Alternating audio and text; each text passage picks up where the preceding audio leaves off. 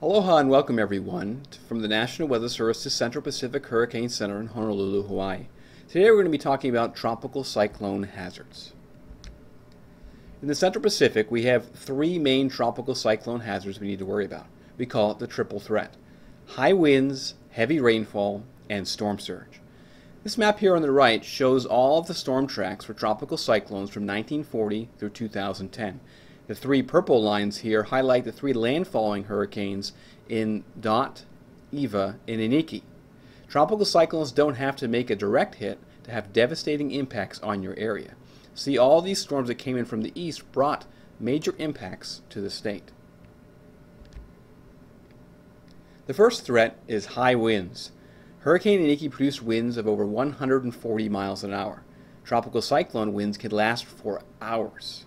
And remember, wind gusts can be much higher than the sustained winds. Once wind enters your home, it will force its way out through walls, windows, and even the roof. Take a look what happens to this structure during Hurricane Iniki.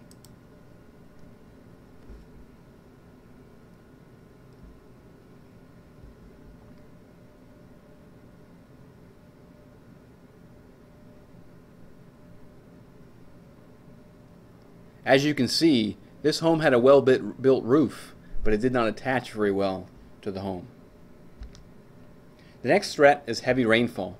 Heavy rainfall can quickly overwhelm drainage systems and stream beds. Because of Hawaii's steeply cut terrain, this is enhanced across the islands. Rainfall rates of more than 4 inches per hour are possible for many hours during a tropical cyclone.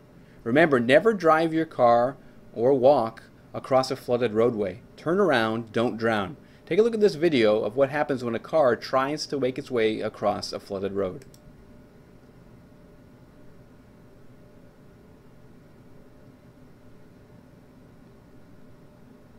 As you can see, they don't make it. It takes only about 1 foot of flowing water to move just about any vehicle. The last threat is storm surge. Wind and pressure-driven inundation by ocean water. This is when the wind from a hurricane pushes the water onto the land when the wind faces towards the land. Now, potential for long-term inundation is possible. This isn't just water moving in and moving out quickly.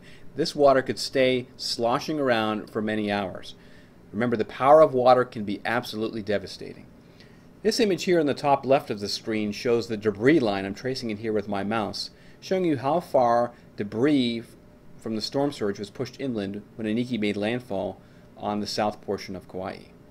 This image here in the bottom center of the screen is showing the storm surge roaring ashore on the Waianae coast of Oahu.